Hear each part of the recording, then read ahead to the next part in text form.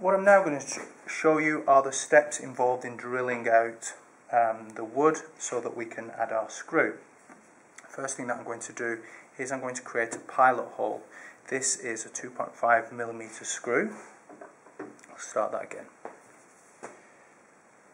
Okay, what I'm now going to show you is how we're going to drill our hole for the screw. And what we're going to do is we're going to use a 2.5mm drill placed in this case it's an electric drill. This here shows the point where we're going to drill the hole, and we're going to place the work into the vise.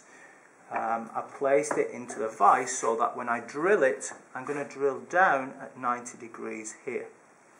You'll also notice that if I put the drill against the wood, you can see that the drill will go all the way into the wood, but it won't come out on this opposite side here.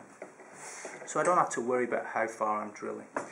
So I place the wood into the vise. I'm going to get my drill.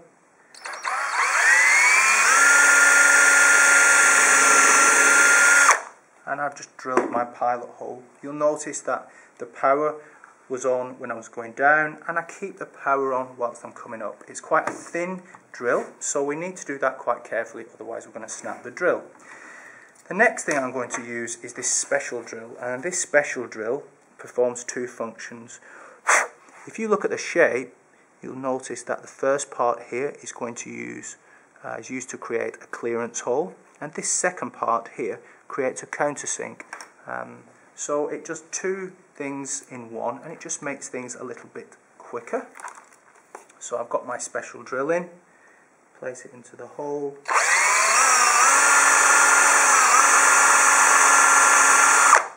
There we go.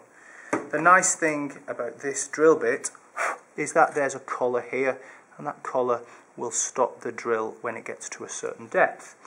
We're now ready to get our screw, and then we can screw the two things together.